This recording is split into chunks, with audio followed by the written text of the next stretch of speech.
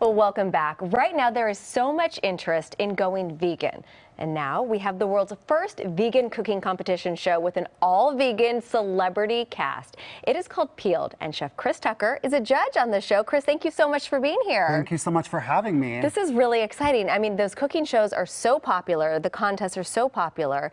Tell me a little bit about this show and what makes it so unique. Well, what makes our show unique is that we are the first of its kind. We have an entirely vegan cast, crew, down to our makeup person on the set. Wow. Everybody, every element of the show is completely vegan. And so it really sets us apart in the space of culinary cooking competitions that are in the market right now. And you are cooking up something very special for us today. Tell us what we're making. So I wanted to just pull a recipe that's really, really simple so everybody at home could possibly replicate it. Today I'm going to show you how to make crab cakes. Super easy, super delicious. You could fool anybody. We're going to start with some hearts of palm that I've just crushed up with my hands. I've already sauteed some peppers and some onions and garlic. They're going to go into that bowl with some spices. It's all about the spices. Chris? These are bell peppers. Yep, they're red, yellow, and orange. And then I put the spices in there. That's the key to this. It's Old Bay, it's Cajun seasoning, and it's also a little bit of seaweed flakes. That's going to give the fishy flavor. And then we're just going to go in with a little bit of flour. Bind it all together. Once we bind it all up, mix it together, we get this. This is what we have. Yeah, and it looks just like a crab cake mixture. It really does, yeah. And then you just form the crab cakes. Okay, so do I get that honor? You get the honor of forming the crab cakes today. Scoop here. Just do a good scoop of that. How about that? Is that too perfect. big? No, that's perfect.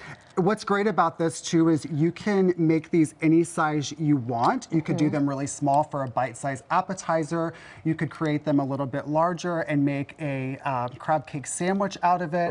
So it really just depends on what you want to go for with this type of dish. It smells so good. It's really tasty. And then you just give them a little bit of a pat down. Mold them. You pop them in the fridge to cool for a little bit, and then you're going to bread them with some flour and panko breadcrumbs. After that, that's what we have here. Yeah, these have been coated with our flour and our panko, and then after that, you pan fry them. So really simple. Yeah, these look just like crab-based crab cakes. Just like crab-based crab cakes, indeed. And they smell delicious. Yeah, and honestly, this is one of those things that you put it with a really nice remoulade sauce, people will never know what they're eating. And it's also a more inexpensive way to create that elevated crab cake experience if you're having a dinner party, but you're trying to keep the budget low. So even if you're not plant-based, you might want to do this just if you're watching your budget. Yeah, it smells delicious. It looks beautiful. Thank you, yeah. It looks so